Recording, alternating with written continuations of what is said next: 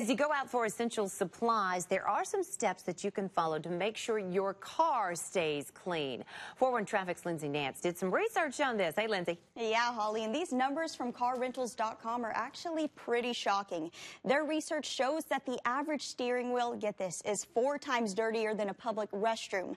Make sure you're cleaning steering wheels, door handles, seat belts, even your keys. I mean, sometimes we forget just how much we touch these things. As far as cleaning the inside of your car, make sure it's a hand sanitizing wipe or an alcohol-based cleaner. Other chemicals could mess up the interior of your car.